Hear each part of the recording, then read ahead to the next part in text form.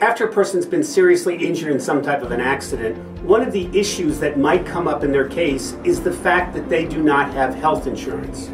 So the question becomes, how do they get medical treatment when they don't have insurance coverage to pay for that? Well, one of the things that you can do is to get a doctor who will accept what's called a letter of protection. And what a letter of protection does is it tells the doctor that at the successful conclusion of your case, the doctor will be paid from the proceeds of your case.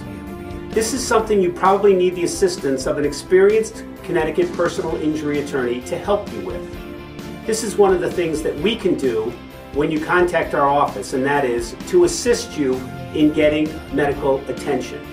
So before you hire a lawyer, speak to an insurance adjuster, or sign any paperwork, go on our website at www.hcwlaw.com and download a copy of our free book, The Crash Course on Personal Injury Claims in Connecticut.